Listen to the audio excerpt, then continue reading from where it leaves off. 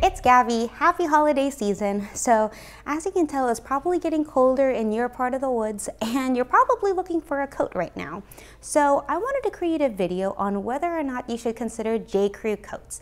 I am wearing one right now and I want to dedicate this video on whether or not it was worth its price tag. So I hope you enjoy. So first things first, let's go over some general basics. This is a Daphne top coat. It's currently being sold at the J.Crew website for roughly $248. So you know me, I do not buy J.Crew at full price. So I actually waited until this was 30% off and then I bought it. So this comes in tall, regular, petite. It also comes in icy orchid, which is what I'm wearing now, brown as well as black. So let's get started to the actual review. So the first thing I wanted to go over was the general fit. So let me show you a jacket that does not fit me right. As you can tell for this one, I have linebacker shoulders, the arms are the wrong length, it's generally bunching up in the wrong areas, and overall it's overwhelming me. Now let's look at this coat. As you can tell here, it fits me perfectly and it is super flattering on my figure. The shoulders hit right, it's the right arm length, it's the right length overall.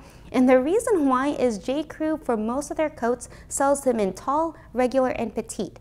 And if you are a fun-sized woman like myself and have never tried a petite coat, girl, go to the mall, try it on. It is such a game changer because I am no longer overwhelmed in coats and I no longer look like a frumpy mess. So next up is the general aesthetic. So at this price tag, I definitely didn't want something casual. If I wanted something casual, I would have bought a sweatshirt.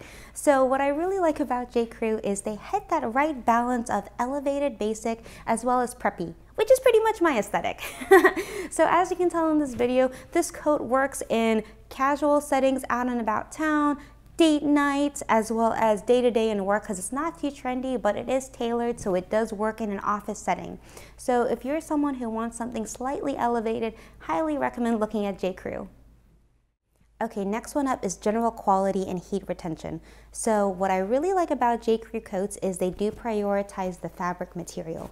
This is 100% wool. So what's the difference between 100% wool and wool blend? Let me show you.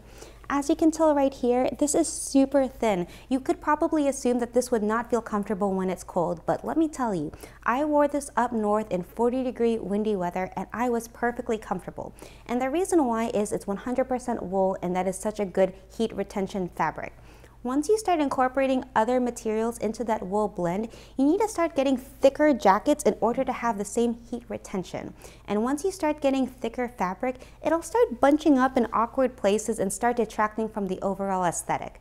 So if that's something you care about and you don't want your jackets to bunch up, definitely consider J.Crew because they do have thinner material for wool, which still doesn't sacrifice heat because it is 100% wool.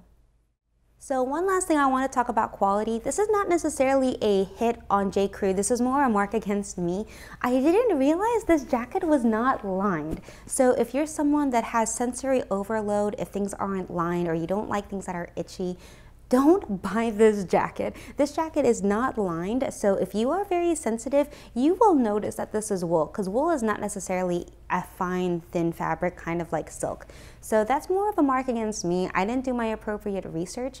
So if you look at other brands like Abercrombie & Fitch, Zara, or Mango, those jackets are lined, but they are not 100% wool blend. So there's some give and take here. So something to consider. If you don't care about lined jackets, highly recommend this. I personally don't care, but it's just something that I didn't realize and I was surprised about when I purchased this jacket.